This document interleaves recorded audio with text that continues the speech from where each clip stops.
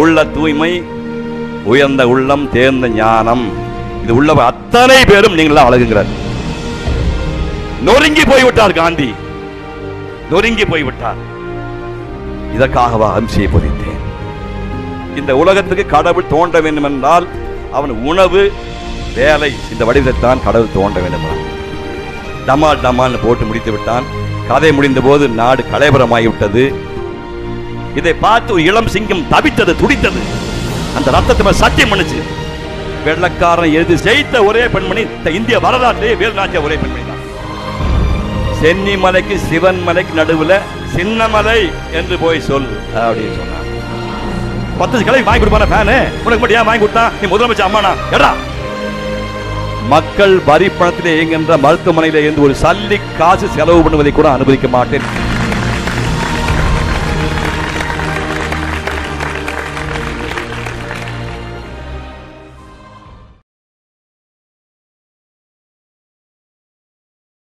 ஒரு மந்திரி மெட்ராஸ்லேருந்து கோயம்புத்தூருக்கு ரயிலில் வராரு.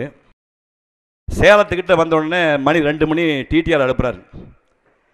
எழுப்பி, ஐயா இந்த வினாடியோட என் பையன் மேஜர் ஆகிடுறான், இது வரைக்கும் மைனராக இருந்தால் 18 வயசு கீழே இருந்தான், இது நைட் 2 மணியோட மேஜர் ஆகிட்டான், சேலத்திலிருந்து கோயம்புத்தூருக்கு மேஜருக்கான ரயில் டிக்கெட்டை கொடுங்க, காசு தர்றேன் என்று ஒரு மந்திரி சொன்னான்.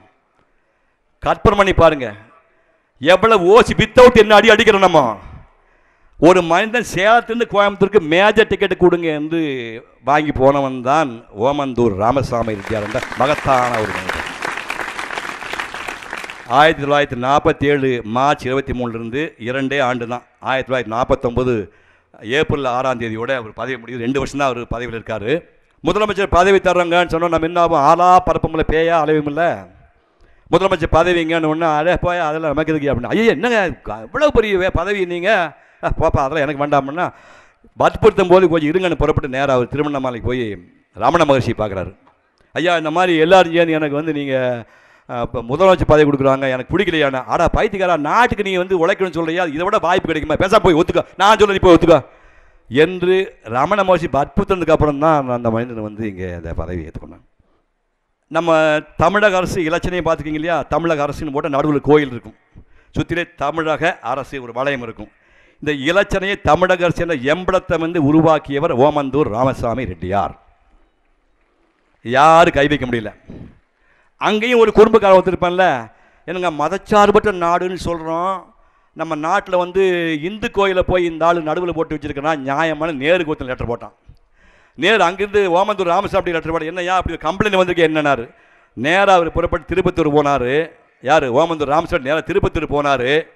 அங்கே ஆண்ட்ரூஸ் அப்படிங்கிற ஒரு ஃபாதரை வந்து அப்படி ஏற்பாட்டில் ஒரு தேவாலயம், ஒரு சர்ச்சு கட்டிக்கிறாங்க. உள்ள இயேசுநாதர் சிலுவையில் இருக்கிறார். உள்ளே வந்து தேவாலயத்தில் உள்ள இயேசுநாதர் சிலுவையில் இருக்கார். அந்த கட்டடத்துக்கு மேலே நம்மூர் கோபுரம் இருக்குது.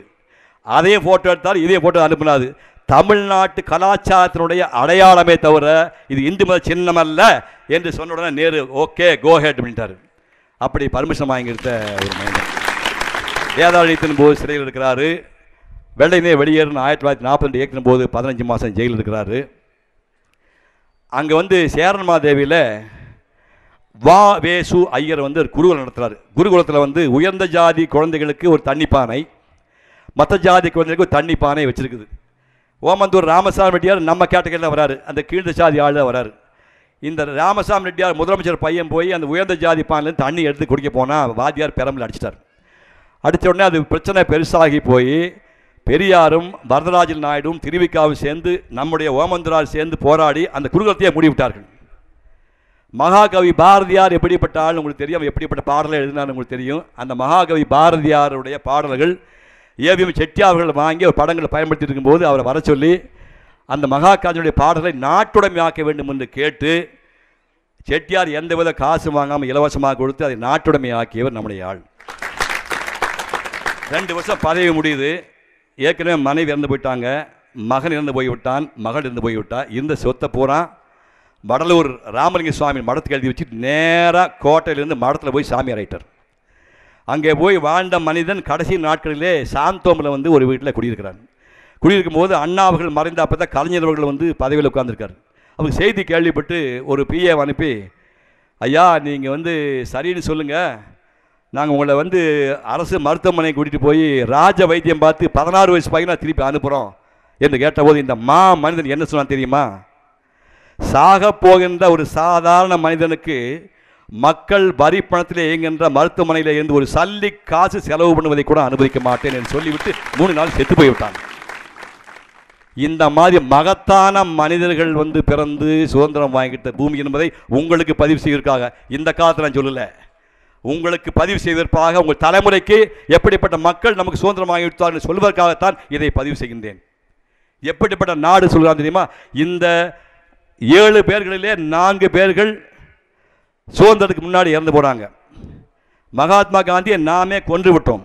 காமராஜரும் ஓமந்துராரும் இங்கே தமிழ்நாட்டு முதலமைச்சராக இருந்தாங்க. இந்த தலைவர்களும் சரி, அவர்களுடைய குடும்பத்தாரும் சரி, இந்த நாட்டினுடைய சொத்திலே ஒரு சல்லி காசை கூட பயன்படுத்தவில்லை என்பதை நீங்கள் புரிந்து கொள்ள வேண்டும்.